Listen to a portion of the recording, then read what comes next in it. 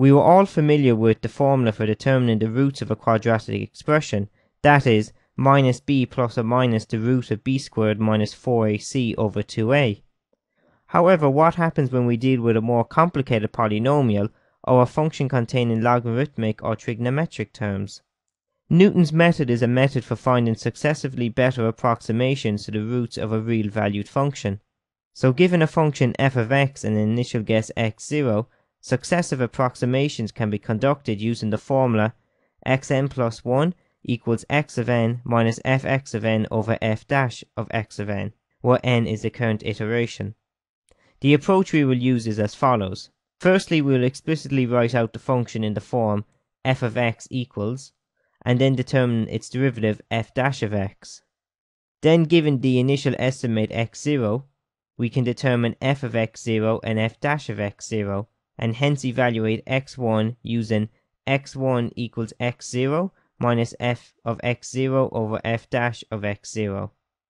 Then we repeat step 2, using xn plus 1 equals xn minus f of xn over f dash of xn, until the satisfactory number of iterations or level of accuracy has been achieved. So let's find a root of e to the minus x equals x squared to 7 decimal places using Newton's method with the initial guess x0 equals 0.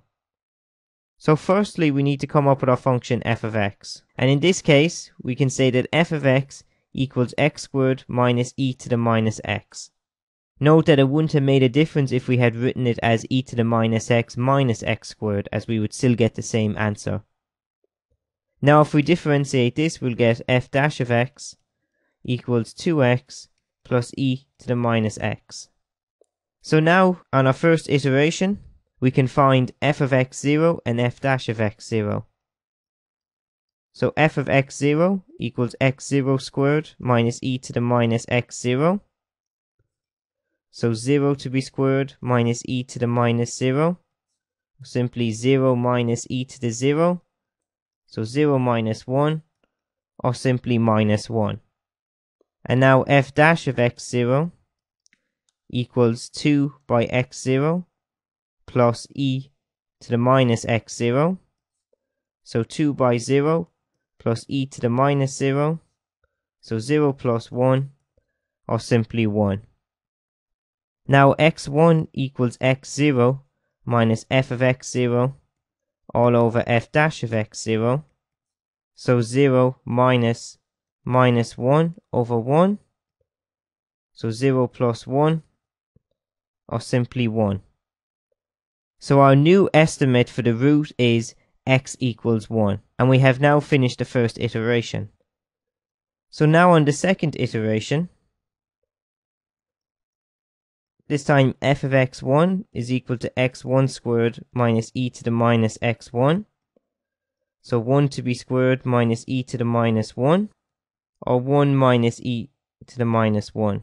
While f dash of x1 is equal to 2 by x1 plus e to the minus x1. So 2 by 1 plus e to the minus 1.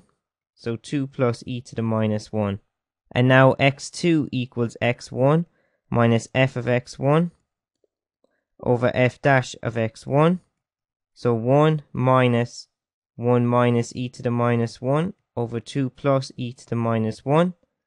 And if we calculate this out, we get 0.733043605.